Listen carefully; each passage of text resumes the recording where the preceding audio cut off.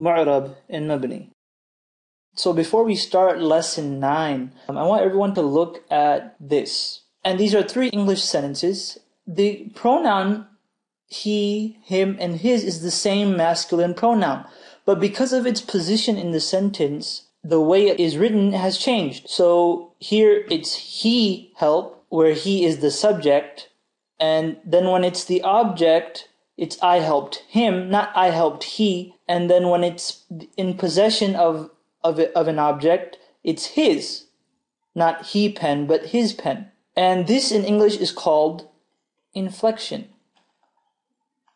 in grammar. In Arabic, it's called al-i'rab. And that is the subject for today's video. What is i'rab? It's the changing of the last vowel of a word, based on its influencers.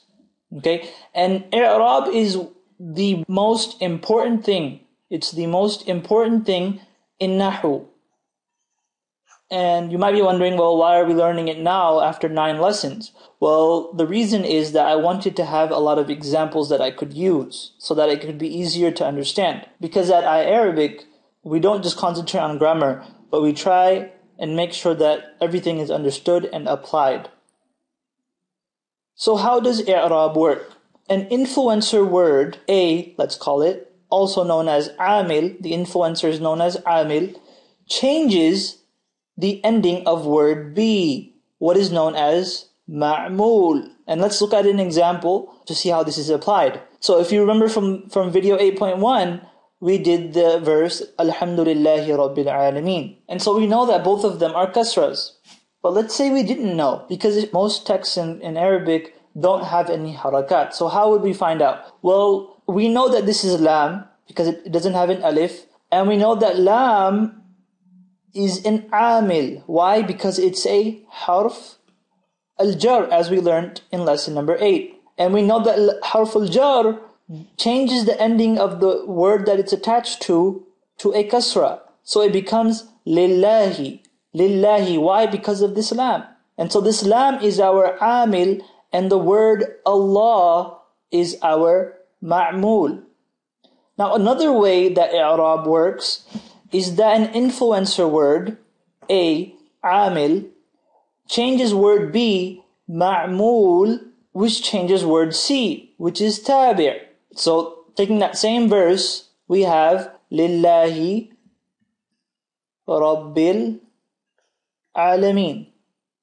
So again we have lam, which is the amil. And then we have Allah, which is the ma'mul. That's why it has this kasra. Then we have Rabb. And if you remember from the last video, I said that Rabb is an adjective describing Allah. And so because of that, Rabb takes the same haraka, the same vowel as Allah does. So because Allah has a kasra, Rabb also gets a kasra. And so Rabb is what's known as a tabi'. And al-alameen, we already discussed that. And so once we've gotten that and we've understood that, we can categorize the ism as the grammarians did in terms of the words where the ending changes and the words where the ending doesn't change. The words in which it changes are known as mu'rab, and the words in which it doesn't change are known as mabni. So the first one is mu'rab. And in mu'rab, the ending does change and the influencer does work. So taking that same example in English, we have he helped, I helped him, and his pen. And these are mu'rab because they're changing as they're supposed to. And if we were to bring it into an Arabic sentence, we have qalamu zaydin and zaydun qa'imun. Now zaydun qa'imun, the dhammas are there as I've told you because the dhammas are the default. There is no amil, right? There is no room for an amil, there's no influencer. So the default is dhamma. But when we were to put a influencer here, where we put a mudaf,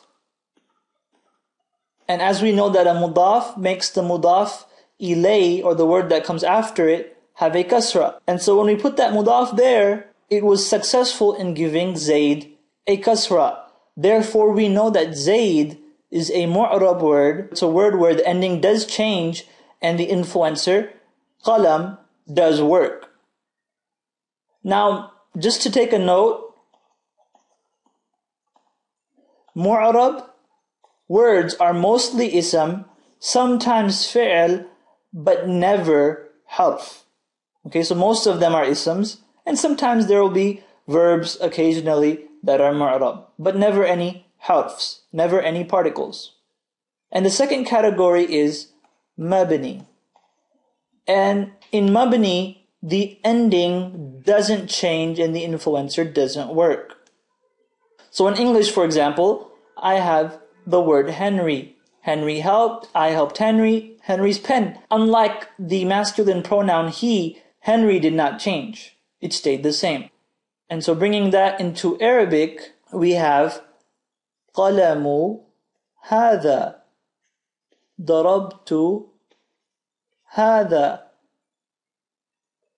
Now قلم هذا is supposed to have two kasras. But because it's mabni, it does not change, it remains هذا. Similarly, when I say ضربت هذا, because it's the object, and we'll get into what I mean by the object of a verb, but because it's an object of a verb, it's supposed to have a fatha, but it does not have a fatha, it has remained هذا, as it always does. And so because of that, we know that this word is mabni. And another note, all huruf, most fi'l, and some isms are mabni. So all the hurufs you'll find are mabni. Most of the verbs you find are mabni, and only some nouns are mabni.